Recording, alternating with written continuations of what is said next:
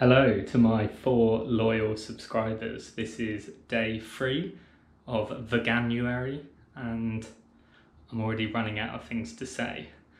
So it's quite cold today, so I've gone for a mushroom stroganoff, which, like me, was meant to be simple, and it sort of worked. So this is the end result. It was really simple, just chopped up some portobello mushrooms, onions, and did it with rice, and then you just mix the chopped up mushrooms, chopped up onions, and then add in some stock, some mustard, and some garlic granules for flavour. Oh, and the coconut milk. And then just pour it all onto rice or pasta.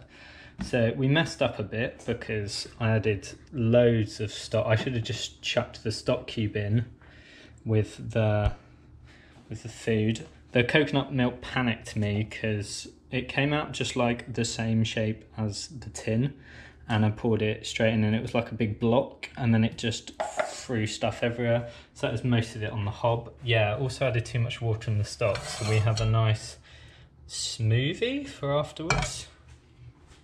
And yeah, I need to cut my finger off because I didn't have a tin opener, so I used a penknife very badly.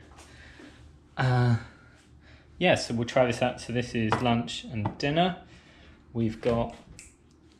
I've organised my little vegan cupboard, so I've got all my spices, my sweet potatoes, my cans in case there's an apocalypse, and some nuts.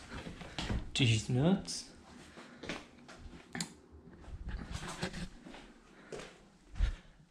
Also, being a super vegan that I am, my water bottle turned up.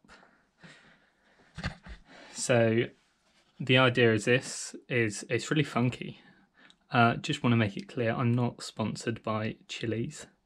But yeah, the idea is get a nice water bottle because I lose them, or the plastic ones I have all the time, and then feel bad for the turtles.